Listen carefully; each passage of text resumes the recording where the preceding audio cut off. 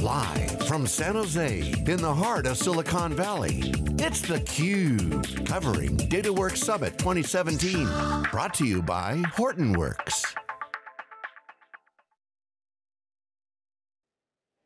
Welcome to theCUBE. We are live in San Jose in the heart of Silicon Valley at the DataWorks Summit, day one. I'm Lisa Martin with my co-host, George Gilbert, and we're very excited to be talking to two Robs. We have Rob Squared on the program this morning, Rob Bearden, the CEO of Hortonworks. Welcome, Rob.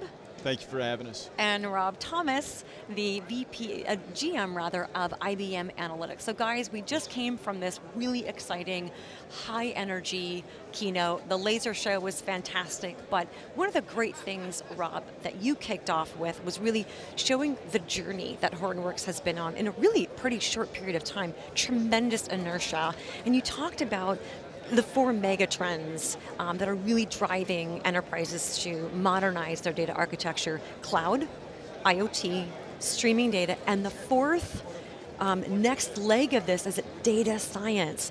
Data science, you said, will be the transformational next leg in the journey. Tell our viewers a little bit more about that. What does that mean for Hortonworks and your partnership with IBM? I think what IBM and Hortonworks now have the ability to do is to bring all the data together across a connected data platform. So the data in motion, the data at rest, now having one common platform, irrespective of the deployment architecture, whether it's on-prem across multiple data centers or whether it's deployed in the cloud. And now that large volume of data and we have access to it, we can now start to begin to drive analytics end to end as that data moves through each phase of its life cycle. And what really happens now is, now that we have visibility and access to the inclusive life cycle of the data, we can now put a data science framework over that to really now understand and learn those patterns. And what's the data telling us? What's the pattern behind that? And we can bring simplification to the data science and turn data science actually into a team sport. Allow them to collaborate, allow them to have access to it, and sort of take the black magic out of doing data science with the framework of the tool and the power of DSX on top of the connected data platform. Now we can advance rapidly the insights end to end of the data, and what that really does is drive value quickly back into the customer. And then we can then begin to bring smart applications via the data science back into the enterprise. So we can now do things like connected car in real time and have connected car learn as it's moving up and through all the patterns. Right? We can now, from a retail standpoint, really get smart and accurate about inventory placement and inventory management. Right? From an industrial standpoint, we know in real time, down to the component, what's happening with the machine and any failures that may happen, and be able to eliminate downtime. Agriculture, same kind of healthcare. Every industry, financial services, fraud detection, money laundering advances that we have, but it's all going to be attributable to how machine learning is applied, and the DSX platform is the best platform in the world to do that with.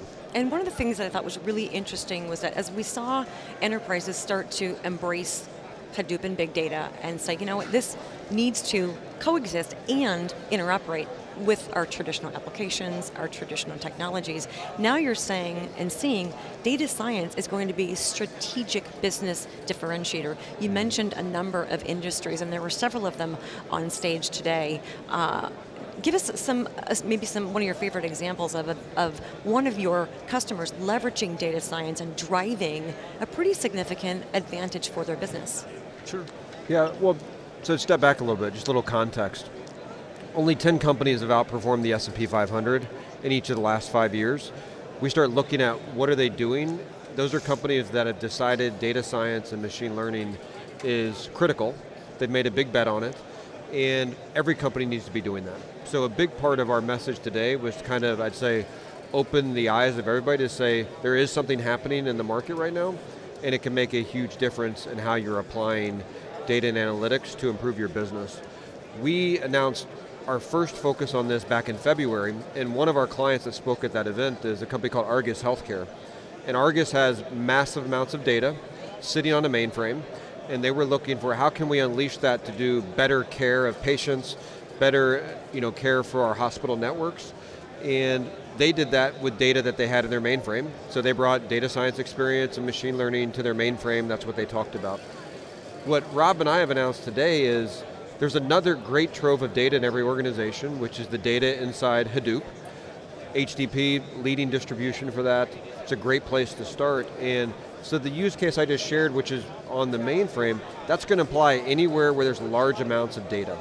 And right now there's not a great answer for data science on Hadoop until today, where data science experience plus HDP, it brings really, I'd say, an elegant approach to it. It makes it a team sport. You can collaborate, you can interact, you can get education right in the platform. So we have the opportunity to create a next generation of data scientists working with data in HDP. That's why we're excited.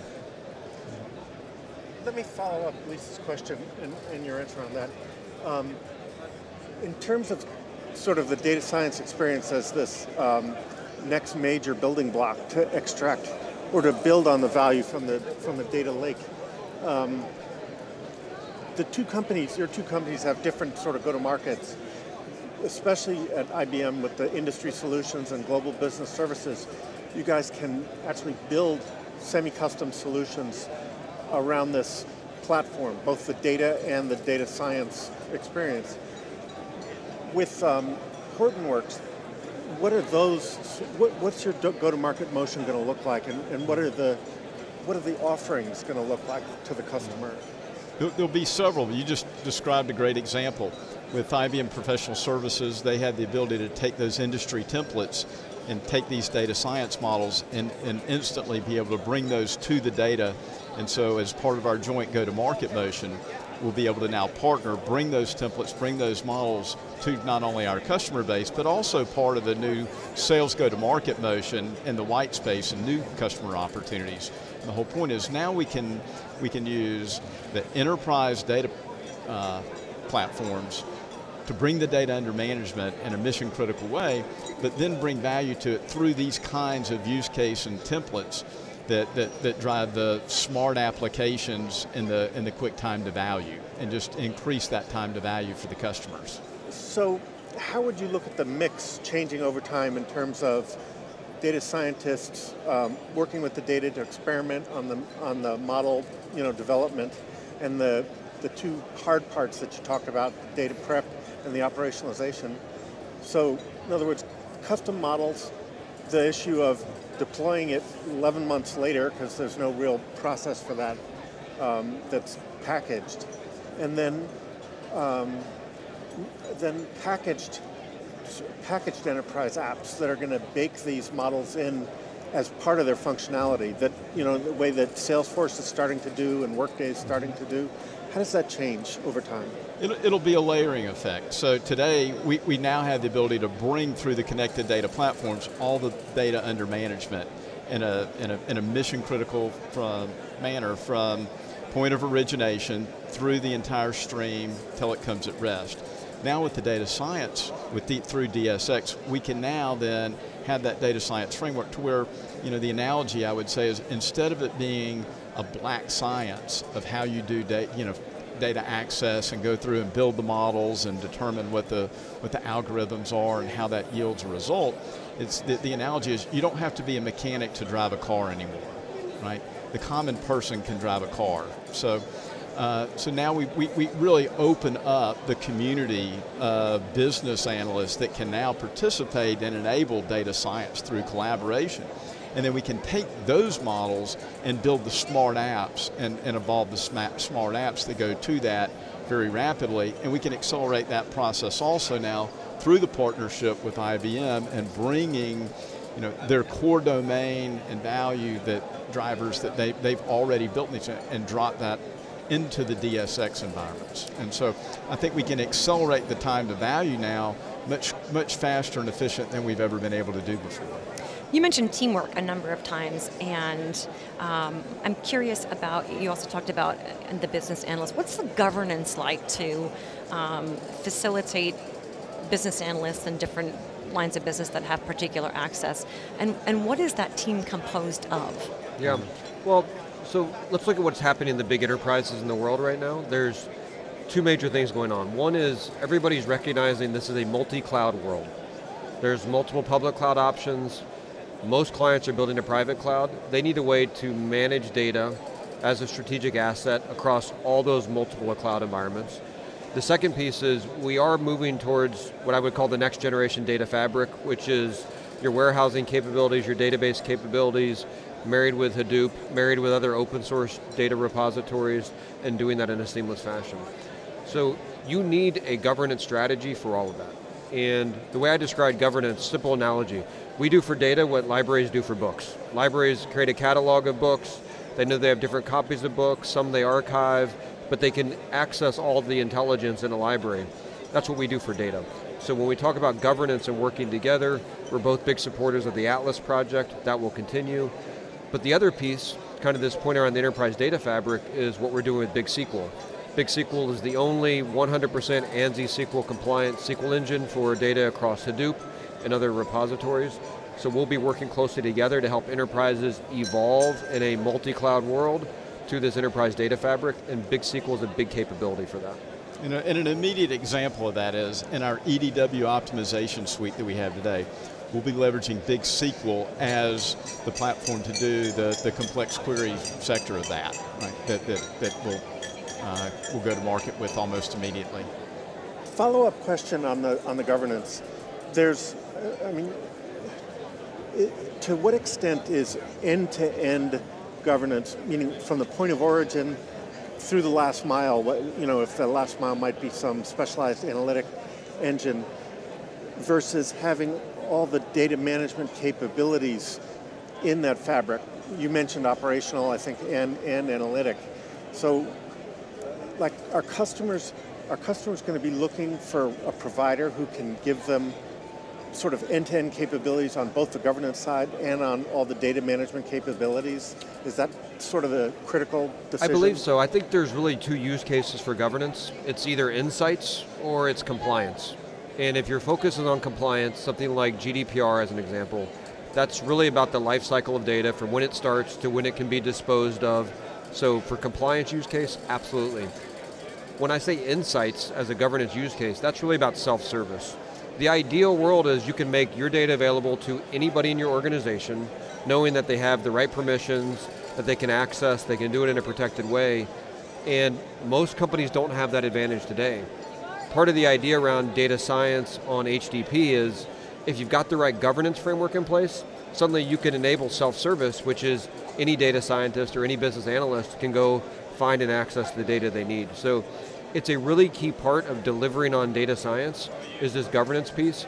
And I just talk to clients, say, understand where you're going. Is this about compliance or is this about insights? Because there's probably a different starting point, but the end game is similar. Curious about your target markets. You talked about the go-to-market model a minute ago. Are you targeting customers that are on mainframes? And you said, I think in your keynote, 90% of transactional data is in a mainframe. Is that one of the targets, or is it the target, like you mentioned, Rob, with the EDW optimization solution? Are you working with customers who have an existing enterprise data warehouse that needs to be modernized? Is it both? The good news is it's both. It's about, really the opportunity and mission is about enabling the next generation data architecture. And within that is, again, back to the layering approach, is being able to bring the data under management from point of origination through point of rest. If we look at it, probably 90% of the, at least transactional data, sits in the mainframe. So you have to be able to span all data sets and all deployment architectures, on-prem multi-data center as well as public cloud. And that then is the opportunity, but for that to then drive value ultimately back, you've got to be able to have then the simplification of a data science framework and tool set to be able to then have the proper insights and basis in which you can bring the new smart applications and drive the insights, drive the governance through the entire life cycle. On the value front, we talk about, and Hortonworks talks about, the fact that this technology can really help a business unlock transformational value across their organization, across lines of business. This conversation, we just talked about a couple of the customer segments. Is this a conversation that you're having at the C-suite initially, where are the business leaders in terms of understanding, we know there's more value here, we probably can open up new business opportunities, or are you talking more at the data science level?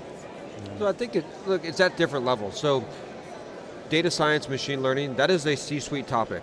A lot of times I'm not sure that audience knows what they're asking for, but they know it's important and they know they need to be doing something. When you go to things like a data architecture, the C-suite's discussion there is, I just want to become more productive in how I'm deploying and using technology, because my IT budget's probably not going up.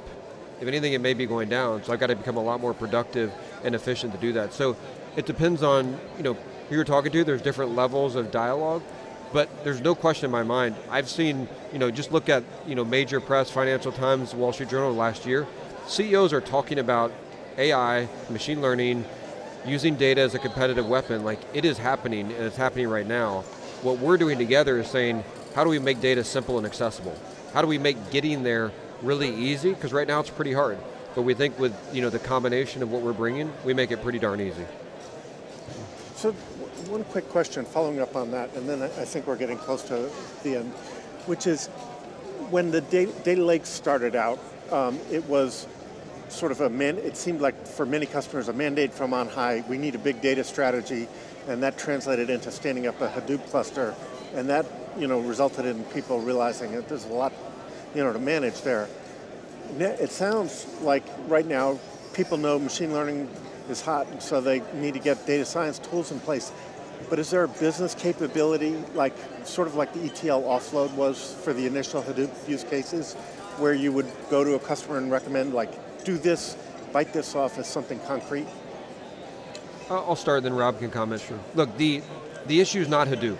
A lot of clients have started with it. The reason there hasn't been, in some cases, the outcomes they wanted, it's because just putting data in Hadoop doesn't drive an outcome. What drives an outcome is, what do you do with it? How do you change your business process? How do you change what the company's doing with the data? And that's what this is about, is kind of that next step in the evolution of Hadoop. And that's starting to happen now. It's not happening everywhere, but we think this will start to propel that discussion.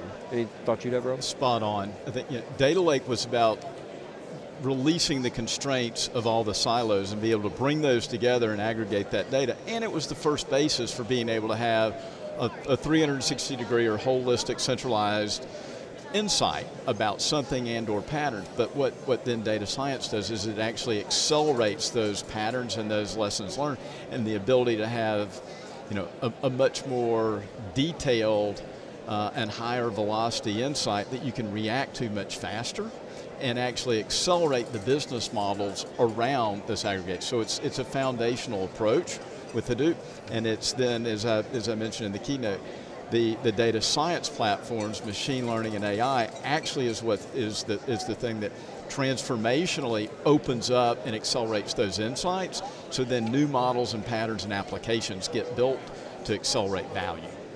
Well, speaking of transformation, thank you both so much for taking time to share your transformation and the big news and the announcements with Hortonworks and IBM this morning. Thank you, Rob Bearden, CEO of Hortonworks, Rob Thomas, General Manager of IBM Analytics. I'm Lisa Martin with my co-host, George Gilbert. Stick around, we are live from day one at DataWorks Summit in the heart of Silicon Valley. We'll be right back. Great.